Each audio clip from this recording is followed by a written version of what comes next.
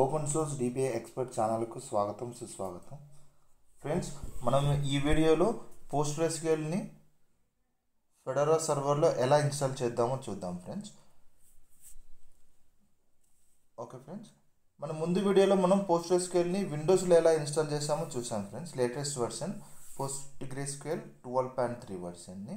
ఇక్కడ మనము PostgreSQL same 12 వర్షన్ని ఫెడోరాలో ఎలా ఇన్స్టాల్ చేద్దామో చూద్దాం ఫ్రెండ్స్. ఇక్కడ సో మీరు ఆ వీడియో మిస్ అయింటే ఒకసారి ఆ వీడియో కూడా రెఫర్ చేయండి ఫ్రెండ్స్, మీకు ఒక ఐడియా వస్తుంది విండోస్లో ఎలా ఇన్స్టాల్ చేయాలో. ఇక్కడ మనం డౌన్లోడ్స్ ఎక్కడ చేయాలో ఫ్రెండ్స్, సేమ్ వెబ్సైట్ ఉంది, postgresql.org అనే వెబ్సైట్ ఉంది కదా, అక్కడ నుంచి మనము ఏ ప్యాకేజ్ అయినా డౌన్లోడ్ చేసుకోవచ్చు ఫ్రెండ్స్. ఆ వెబ్సైట్ ఉంది కదా చూడండి బ్రౌజర్లో, జస్ట్ దానిపైన క్లిక్ చేయండి ఫ్రెండ్స్. ఓకే, తర్వాత ఏం చేయాలి ఫ్రెండ్స్, మనం అక్కడ వెళ్ళేసి క్లిక్ ఆన్ డౌన్లోడ్స్, కింద కనబడుతుంది కదా మీకు డౌన్లోడ్స్ అనే బటన్. సో అక్కడ మనం డౌన్లోడ్ క్లిక్ చేయాలి ఫ్రెండ్స్. చూడండి ఇక్కడ మనకు ఏవేవి ఆపరేటింగ్ సిస్టమ్స్కు ప్యాకేజెస్ అవైలబుల్ ఉంది. మనకు FreeBSD, OpenBSD, red hat flavours, CentOS, Fedora, Oracle, okay అన్ని almost all popular operating systems అన్నిటి సపోర్ట్ ఉంది చూడండి friends. Even depend package, Ubuntu, okay, macOS, Solaris, Windows already మనం డిస్కస్ చేసాం కదా. మనం ఈ వీడియోలో ఓన్లీ ఫెడోరాలో ఎలా ఇన్స్టాల్ చేద్దామో చూద్దాం ఫ్రెండ్స్. ఇక్కడ సో మీరు లైనక్స్ కింద రెడ్ హ్యాట్ అని ఉంది చూడండి friends, red hat family Linux అని, including CentOS, Fedora, okay, scientific, Oracle variants. So ఈ ఏ ఆపరేటింగ్ సిస్టమ్స్కైనా మనం దాన్ని క్లిక్ చేయాలి ఫ్రెండ్స్. రెడ్ హ్యాట్ అనేది ఉంది కదా, దానిపైన క్లిక్ చేస్తే మనకు సాఫ్ట్వేర్ దొరుకుతుంది, మనకు అక్కడ డౌన్లోడ్ చేసుకోవచ్చు. చూడండి ఫ్రెండ్స్, ఇక్కడ Linux downloads red hat family అని ఉంది మనకు. ఇక్కడ మనం ఏం ఇన్స్టలేషన్ ఇక్కడ డిస్కస్ చేసేది PostgreSQL రిపాజిటరీ ఇన్స్టలేషన్ డిస్కస్ చేస్తున్నాము ఈ వీడియోలో. చూడండి ఫ్రెండ్స్, అక్కడ క్లియర్గా ఉంది. సో దాని కింద ఏ ఆపరేటింగ్ సిస్టమ్ సపోర్ట్ చేస్తుందో కూడా ఉంది చూడండి friends. Okay, red hat enterprise అవి ఉంది. ఇక్కడ మన వర్షన్ చూడండి ఫ్రెండ్స్, 9.6 నుంచి 9.6, 10, 11, 12 అన్ని వర్షన్ సపోర్ట్ చేస్తుంది. సో మన ఇష్టం ఏదైనా మీరు డౌన్లోడ్ చేసుకోండి ఫ్రెండ్స్. మనం 12 వర్షన్ డైరెక్ట్గా ఇన్స్టాల్ చేద్దాం ఫ్రెండ్స్. ఓకే, మీ ఇష్టం అది. ఒకవేళ 11, 10 ఇన్స్టాల్ చేయాలనుకుంటే దాన్ని క్లిక్ చేయండి మీరు.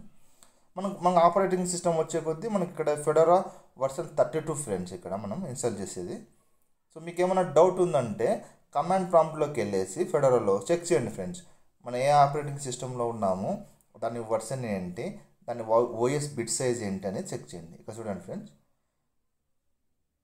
చూద్దాం ఇక్కడ మనకు ఇక్కడ ఏంటి, మనకు Fedora release 32. So 32 bit Fedora మనది ఇక్కడ. ఓకే, సో అలాగే మనము OS బిట్ సైజ్ చెక్ చేయాలనుకుంటే ఆపరేటింగ్ సిస్టమ్ బిట్ సైజ్ ఇక్కడ చూడండి, UNIM కొడితే మనకు వస్తుంది. మన 64 బిట్ ఆపరేటింగ్ సిస్టమ్ ఇది మనకు. సో మనకు క్లియర్గా అర్థమైంది కదా, ఇక్కడ Fedora release 32 and 64 bit operating system. So మనం అది సెలెక్ట్ చేద్దాం, ఫెడోరా 32. ఓకే, దాని తర్వాత 64 బిట్ ఆపరేటింగ్ సిస్టమ్. ఇక్కడ క్లియర్గా స్టెప్ బై స్టెప్ కింద ఉన్నాయి చూడండి ఫ్రెండ్స్. ఓకే, తర్వాత ఫస్ట్ స్టెప్ ఏంటంటే మనకు అక్కడ ఉందని చూడండి ఫ్రెండ్స్, ఫస్ట్ రిపాజిటరీని ఇన్స్టాల్ చేయాలి ఫ్రెండ్స్ మనం. Okay, install the repository RPM అనేది కదా, దాన్ని ఫస్ట్ స్టెప్ అది ఫ్రెండ్స్ మనం.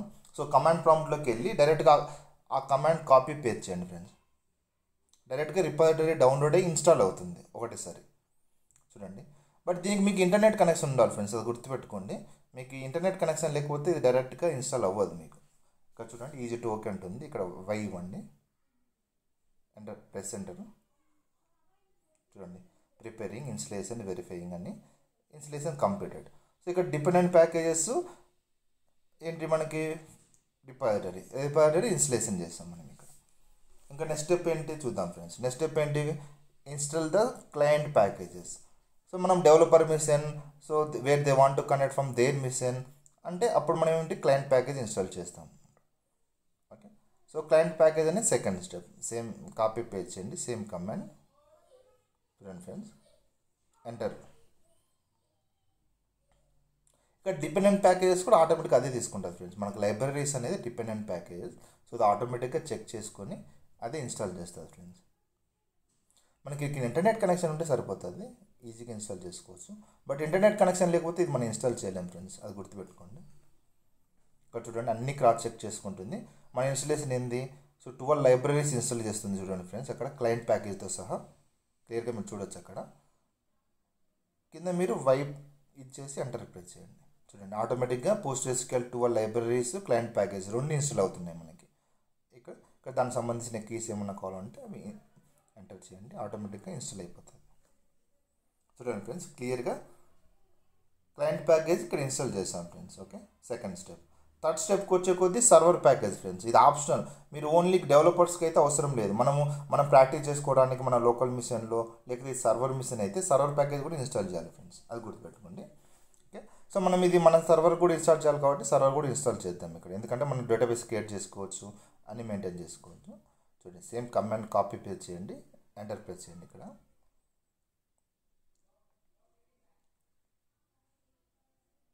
చూడండి ఫ్రెండ్స్, ఇక్కడ పర్మిషన్ అడుగుతుంది, వై ఇవ్వండి, ఆటోమేటిక్గా ఇన్స్టాల్ అయిపోతుంది మనకి సర్వర్ ప్యాకేజ్ కూడా. ఫ్రెండ్స్, ఇక్కడ మనకు లైనక్స్ వచ్చే కొద్దీ మనకు పోస్ట్గ్రెస్క్యూఎల్కి ఇన్స్టాల్ చేయాలంటే ఫెడోరా లెవెల్లో ఓఎస్ ప్రివిలేజెస్ కూడా కావాలి ఫ్రెండ్స్, అది కూడా గుర్తుపెట్టుకోండి. పార్సల్ అడ్మిన్ క్రెడెన్షియల్స్, ఎందుకంటే everything will goes to default locations అనమాట. సో దానికోసం సర్వర్ ప్యాకేజ్ కంప్లీట్గా ఇన్స్టాల్ అయిపోయింది ఫ్రెండ్స్. నెక్స్ట్ మనం ఏం చేయాలి, మనము ఇక్కడ స్టార్టప్ స్క్రిప్ట్ ఎనేబుల్ చేయాలి కదా. మనం సర్వర్ ప్యాకేజ్ ఇన్స్టాల్ చేసాము, సో సర్వర్ని ఎలా స్టార్ట్ చేయాలి, స్టార్టప్ స్క్రిప్ట్ కావాలి. దానికంటే ముందు ఏం చేయాలి, మనం డేటా డైరెక్టరీ ఇన్స్టలేట్ చేయాలి ఫ్రెండ్స్. సో డేటా డైరెక్టరీ ఎక్కడ ఇన్స్టలేట్ చేయాలి అనేది చూద్దాం ఫ్రెండ్స్, అది ఫస్ట్ స్టెప్. ఇక్కడ మీరు ఓన్లీ క్లయింట్ ప్యాకేజ్ ఇన్స్టాల్ చేస్తే అది అవసరం లేదు, ఈ స్టెప్స్ అన్నీ. బై డిఫాల్ట్ లొకేషన్ ఎక్కడికి వెళ్తుందంటే వ్యాడ్లీ PostgreSQL అక్కడికి వెళ్తుంది ఫ్రెండ్స్. ఓకే, అక్కడ మన ఇన్స్టలేషన్ 12 వర్షన్ కదా, చూద్దాం ప్రజెంట్ వర్కింగ్ డైరెక్టరీ. చూడండి, వ్యాడ్లీ PostgreSQL 12. ఇక్కడ మనకు 2 డేటా డైరెక్టరీస్ క్రియేట్ అవుతాయి, అందులో డేటా ఏమి ఉండదు మనకు, బ్యాకప్స్ డేటా అంటే 2 ఫోల్డర్స్ క్రియేట్ అవుతాయి. సో మనం ఇప్పుడు డేటా అనేది ఉంది కదా, దాన్ని ఇన్స్టలేట్ చేయాలి ఫ్రెండ్స్. ఆ కమాండ్ కాపీ పేస్ట్ చేయండి, ఆటోమేటిక్గా డేటా డైరెక్టరీ ఇన్స్టలేజ్ అవుతుంది ఫ్రెండ్స్. మనము ముందు కమాండ్ ls డేటా కొట్టినప్పుడు అక్కడ డేటా ఫైల్స్ కానీ ఏం లేవు చూడండి ఫ్రెండ్స్. ఈ కమాండ్ కొట్టిన తర్వాత అన్ని ఫైల్స్, ఫోల్డర్స్, ఓకే, అన్నీ వస్తాయి ఫ్రెండ్స్. ఇక్కడ చూడండి, ఇన్స్టలేజింగ్ ద డేటాబేస్. ఇప్పుడు మళ్ళీ ls టైప్ చేసి చూద్దాం ఫ్రెండ్స్, ls డేటాని ఇచ్చేసి. సో ఫైల్స్, ఫోల్డర్స్ అన్నీ వచ్చి ఉండాలి ఇక్కడ మనకు. చూడండి మొత్తం వచ్చేసాయి, configuration files, default databases, everything ఏమన్నమాట. So ముందు మనం చెక్ చేస్తే ఏం ఎంటీగా ఉంది. ఇప్పుడు మనం ఇన్స్టలేషన్ చేసిన తర్వాత అన్ని ఫోల్డర్స్, ఫైల్స్ అన్నీ వచ్చేది చూడండి ఇక్కడ, అది ఫ్రెండ్స్ మనకి. ఇంకా నెక్స్ట్ మనం ఏం చేయాలి, స్టార్టర్ స్క్రిప్ట్ ఎనేబుల్ చేయాలి కదా. సో దానికోసం ఇది సర్వర్ని స్టార్ట్ చేయాలంటే స్టార్టర్ స్క్రిప్ట్ ఎనేబుల్ చేయాలి ఓఎస్ లెవెల్లో. సో systemctl ఎనేబుల్ PostgreSQL 12 అనేది. సో ఆ కమాండ్ కాపీ పేస్ట్ చేయండి ఫ్రెండ్స్, ఎనేబుల్ అవుతుంది. తర్వాత మనం సర్వర్ని ఎలా స్టార్ట్ చేయాలి, సేమ్ కమాండే, ఎనేబుల్ బదులు మనం ఏం చేయాలి, స్టార్ట్ ఇవ్వాలి ఫ్రెండ్స్. ఓకే, సేమ్ కమాండే, ఎనేబుల్ అనేది వన్ టైం యాక్టివిటీ ఫ్రెండ్స్ అంతే. తర్వాత స్టార్ట్, స్టేటస్, రీస్టార్ట్, రీలోడ్ అని 5 కమాండ్స్ ఉంటాయి. స్టేటస్ కమాండ్ ఎందుకంటే PostgreSQL అప్లో ఉందా డౌన్లో ఉందా అని చెక్ చేసుకోవడానికి. మనం PostgreSQL స్టార్ట్ చేయాలంటే start command friends, same command systemctl start PostgreSQL 12. మనం షట్ డౌన్ చేయాలనుకుంటే ఎలా చేయాలి, స్టాప్ కమాండ్, సేమ్. స్టేటస్ అంటే ఇప్పుడు మనకు PostgreSQL రన్ అవుతుందా లేదా అనేది ఇక్కడ తెలుస్తుంది చూడండి ఫ్రెండ్స్. సో ఇవన్నీ బ్యాక్ ఎండ్ ప్రాసెసెస్ అన్నీ ఉన్నాయి మనకి. సో PostgreSQL అప్లో ఉంది మనకి ఇక్కడ క్లియర్గా తెలుస్తుంది. అదే మనం షట్ డౌన్ చేసుకోవాలనుకుంటే షట్ డౌన్ కూడా చేసుకోవచ్చు friends, same command, just stop అనేవారు ఇక్కడ, systemctl స్టాప్. చూడండి ఫ్రెండ్స్, ఇది దేనికంటే PostgreSQL సర్వర్ని డౌన్ చేయడానికి, ఇన్స్టెన్స్ని. స్టార్ట్ చేయాలనుకుంటే స్టార్ట్ కమాండ్. చూడండి ఫ్రెండ్స్, ఓకే, స్టార్ట్. ఇంకా ఒకవేళ రీస్టార్ట్ చేయాలనుకోండి ఫ్రెండ్స్, సర్వర్ని డౌన్ చేసేసి స్టార్ట్ చేస్తుంది systemctl, సేమ్ కమాండ్ చూడండి. ఓకే, స్టేటస్ అనే కమాండ్ చెక్ చేసేదానికి సర్వర్ ఇది అప్లో ఉందా లేకపోతే డౌన్లో ఉందా అనేది. ఓకే, ఇదే కాకుండా మనకి ఇంకొక కమాండ్ కూడా ఉంది ఫ్రెండ్స్, రీలోడ్ అనే కమాండ్ కూడా ఉంది. అది దేనికనేది నేను నెక్స్ట్ వీడియోలో చెప్తాను మీకు. సో మనం ఏదైనా pg_hpa ఫైల్లో ఏదైనా మాడిఫికేషన్ చేసి దాన్ని రీలోడ్ చేయడానికి యూజ్ చేస్తాం. సో టోటల్గా మన ఎన్ని కమాండ్స్ ఉన్నాయి friends, start, stop, status, restart, reload. మనకి ఈ 5 commands very very important friends, ఇవి మీరు గుర్తుపెట్టుకోండి. ఎందుకంటే ఈ కమాండ్స్ యూజ్ చేసే మనము PostgreSQL ఇన్స్టెన్స్ సర్వర్ని ఎలా స్టాప్ చేయాలి, స్టార్ట్ చేయాలి, చెక్ చేయాలి, రీలోడ్ చేయాలి, అన్ని కమాండ్స్ అనమాట ఇది. సో సర్వర్ని స్టార్ట్ చేసాం. సో ఎక్కడి నుంచి మనం లాగిన్ అవ్వాలి మనం చూద్దాం ఫ్రెండ్స్ అది. సో PSQL అనే యూటిలిటీ ఉంటుంది ఫ్రెండ్స్, అది ఇక్కడ సేమ్ పాత్లోనే యూజర్ PSQL 12 బిన్లో దాన్ని యూజ్ చేసేసి లాగిన్ అవ్వాలి friends. By default Postgres is the default admin user friends అది. సో మనం డైరెక్ట్గా లాగిన్ అవుతే ఏమవుతుందంటే ఎర్రర్ వస్తుంది ఫ్రెండ్స్, ఎందుకంటే పీర్ అథెంటికేషన్ ఉంటుంది బై డిఫాల్ట్ ఓఎస్ లెవెల్లో. మనం ఎలా లాగిన్ అవ్వాలంటే so OS level PostgreSQL యూజర్తో login అవ్వాలి ఫ్రెండ్స్. నేను చూపిస్తాను అది ఎలా లాగిన్ అవ్వాలంటే, ఫస్ట్ SU పోస్ట్గ్రెస్ ఇచ్చేసి -c అని ఇదంతా మనం డబుల్ కోట్స్లో పెట్టుకుంటే డైరెక్ట్గా లాగిన్ అవ్వచ్చు ఫ్రెండ్స్. ఇక్కడ PSQL అనేది యూటిలిటీ ఫ్రెండ్స్. మనం PostgreSQLలోకి లాగిన్ కావడానికి -U పోస్ట్గ్రెస్ అనేది ఇక్కడ user friends, database user, not OS user. OS user మనం ఇక్కడ మెన్షన్ చేయాలి చూడండి, SU పోస్ట్గ్రెస్, ఇది ఓఎస్ యూజర్ ఆటోమేటిక్గా క్రియేట్ అయిపోయి ఉంటుంది. -c ఈ కమాండ్ అంతా మనం డబుల్ కోట్స్లో పెట్టండి ఫ్రెండ్స్, అంతే. చూడండి మనం ఇక్కడ వితౌట్ పాస్వర్డ్ డైరెక్ట్గా లాగిన్ అయినాం ఫ్రెండ్స్. ఇది నాట్ సెక్యూర్డ్, ఎందుకంటే మనం పాస్వర్డ్ కంపల్సరీ ఎనేబుల్ చేయాలి. బట్ యూజర్ నేమ్ అయితే పోస్ట్గ్రెస్ అని ఇచ్చాం, database user, but without password we are able to login అనమాట. దాన్ని ఎలా ఎనేబుల్ చేయాలనేది నేను మీకు నెక్స్ట్ వీడియోలో చూపిస్తాను. MD5 authentication how to enable అనేది.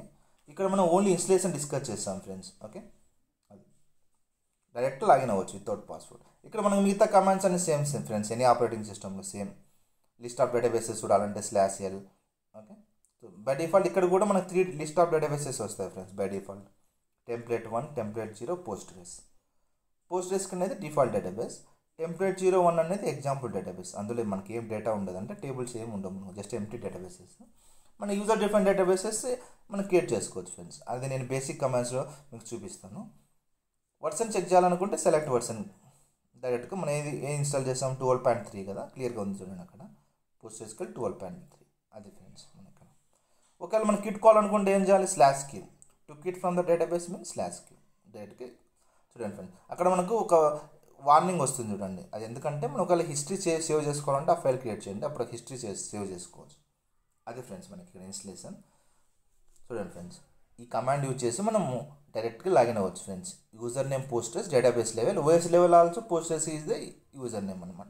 కన్ఫ్యూజ్ అవ్వద్దు, OS level user Postgres, database user also Postgres. Okay, so without authentication directly we are able to login friends ఇక్కడ. సో అథెంటికేషన్ అనేది ఎలా ఎనేబుల్ చేయాలనేది నేను నెక్స్ట్ వీడియోలో చూపిస్తాను మీకు. సో ఇక్కడ మనం ఓన్లీ ఇన్స్టలేషన్ అనమాట, repository installation in Fedora. So Fedora version ఏదైనా ఇన్స్టాల్ చేసుకోండి ఫ్రెండ్స్. ఓకే, అది. సో ఫ్రెండ్స్ ఇది ఫ్రెండ్స్ ఈ వీడియోలో మనం డిస్కస్ చేసింది ఏంటంటే రిపాజిటరీ ఇన్స్టలేషన్ ఇన్ ఫెడోరా. మీకు ఈ వీడియో నచ్చితే లైక్ కొట్టండి ఫ్రెండ్స్, షేర్ చేయండి ఫ్రెండ్స్.